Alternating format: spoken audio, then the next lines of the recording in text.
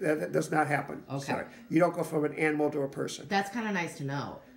Yeah. But somebody told me they did a past life regression and they remember being a tree.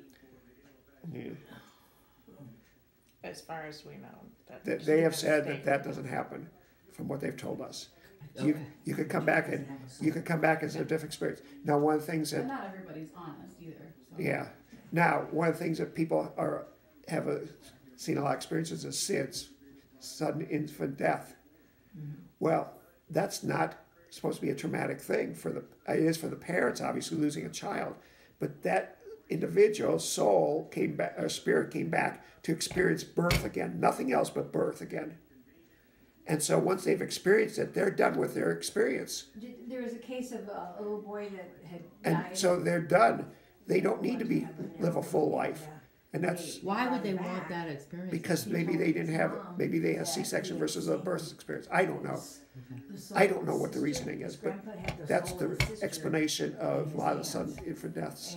It's just, it's not for us to be sad about it. It was meant to be that way. She'll come again.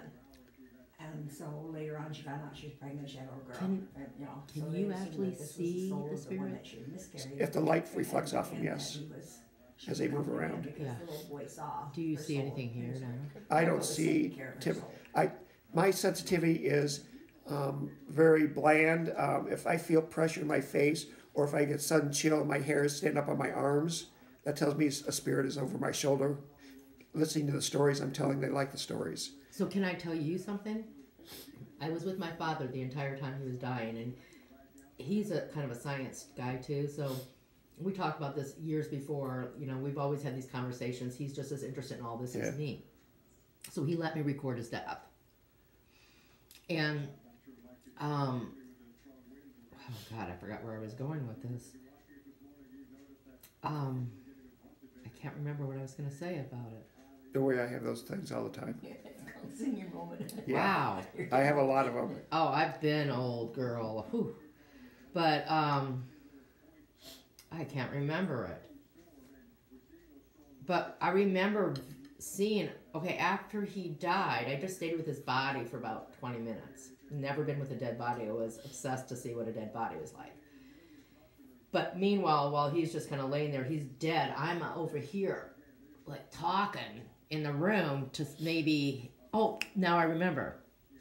So on my way out, right after that, I get in my car, and as I'm driving home, my head all of a sudden had a sensation of being heavier than 2 or 3 bowling balls, and I felt this like tingling, prickly all over sensation, just on the head, and major pressure.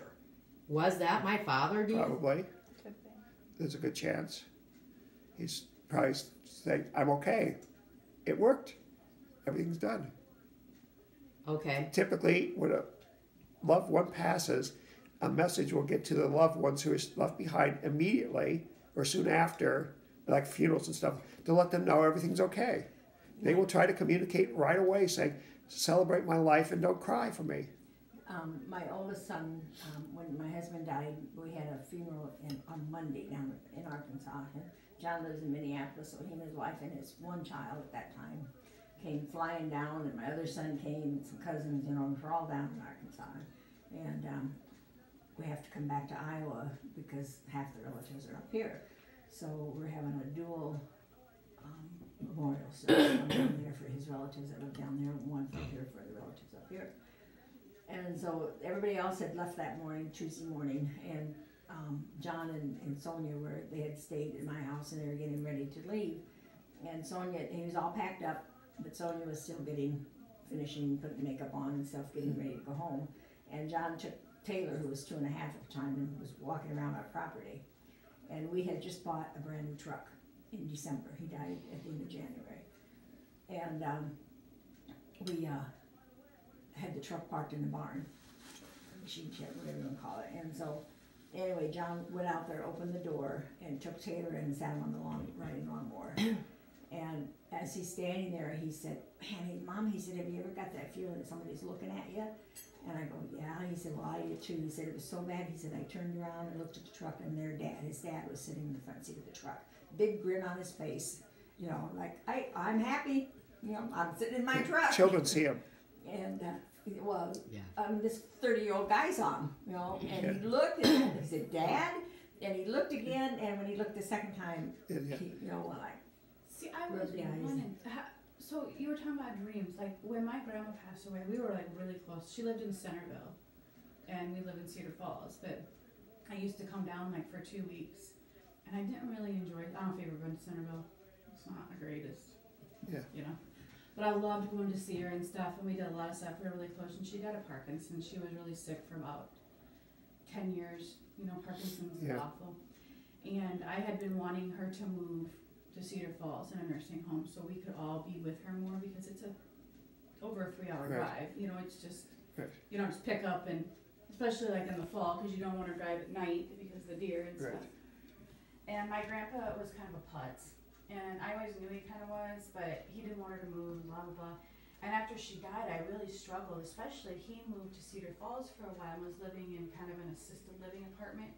And he's got dementia, so he told me a lot of things probably that he would not have told me before, and I really realized, and I'm like a huge feminist, so even more so, I'm like, I wish I would have fought harder, I wish I would have done this.